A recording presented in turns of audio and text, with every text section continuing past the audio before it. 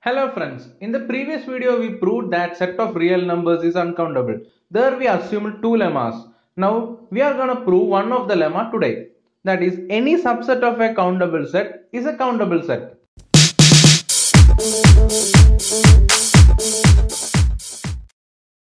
Okay, let's look at the statement once more. It says that any subset of a countable set is countable. Okay, let's begin the proof.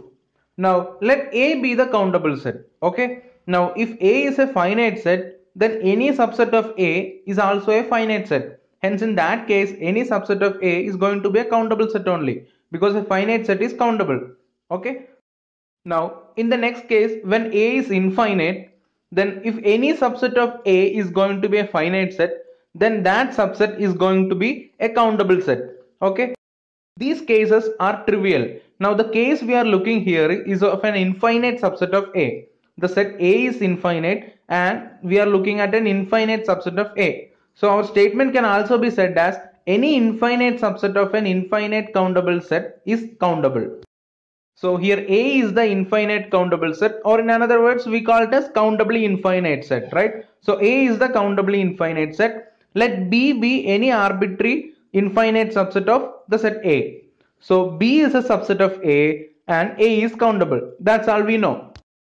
Here, since A is countable, there exists a bijection function f from set of natural numbers to set A.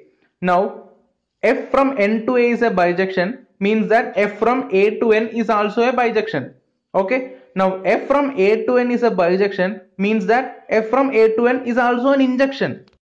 Okay, now since B is subset of A, there exists an injection function f dash from set B to set A, where each element belonging to the set B is mapped to itself, because every element belonging to B is also belonging to the set A, because B is subset of A. So that's an injection function. Now let's look at these functions marked 1 and 2. So here these two functions are injection functions. So f from set A to set of natural numbers and f dash from set B to set A, they both are injections. Okay, now which implies that there is an injection from set B to set N. So let G be the injection function from set B to set of natural numbers. Okay, and let G of B is the set S. So G of B denotes the range of the function G, right? So let that range of the function G be the set S. So obviously set S is a subset of N, because codomain is the set of natural numbers. Okay, now since G is injective and B is infinite, we get that S is also an infinite set. So S is an infinite set, S is the range of the function G. Also S is subset of natural numbers. So now we can write the set S as S1, S2, S3 and so on, where S1 is nothing but the minimum of S, meaning that the least element in the set S.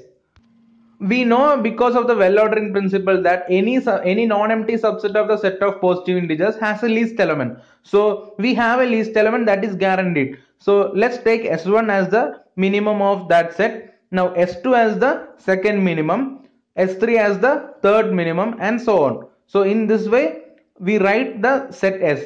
So meaning that we can list the elements of set S in a sequence, which implies that the set S is countably infinite.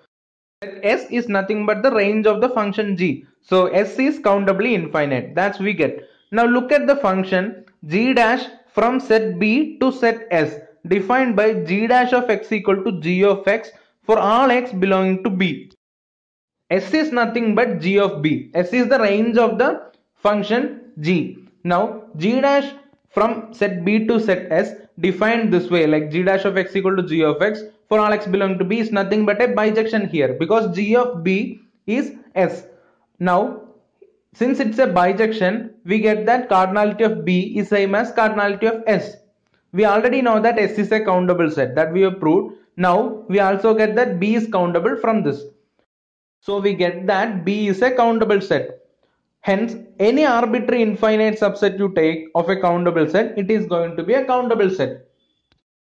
Now, since here we have proved that an arbitrary infinite subset of a countable set is countable, we get using universal generalization that any subset of a countable set is countable.